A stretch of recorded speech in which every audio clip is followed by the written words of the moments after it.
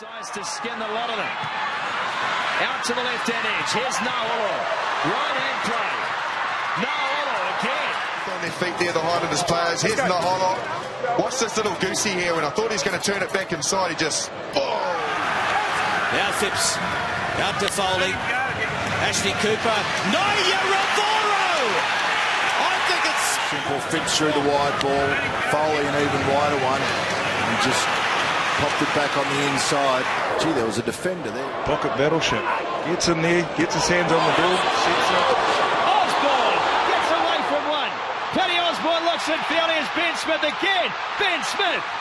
Can he link up? Yes, last week, but he is just where he needs to be. He keeps the width on the outside for the Highlanders. With the ball, and lovely run too from the All Black fullback away to Nadolo. Just clipped by particularly, and when he gets the ball, he creates so much. You can just see, look, he's got great footwork for a big man. High advantage. Great pick up from Tafua. Nadolo with a bit of space and a bit of momentum. Reaches goal. Nemani Nadolo. His 14th try in 17.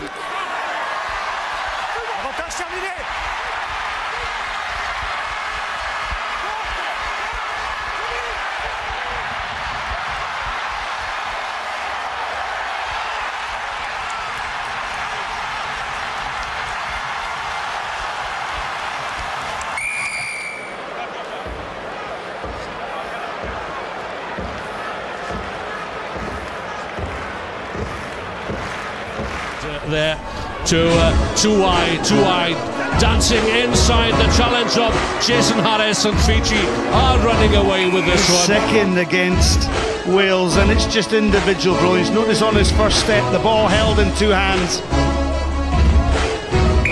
Magic, magic, magic from this wonderful little scrum half, Jerry Tuwai.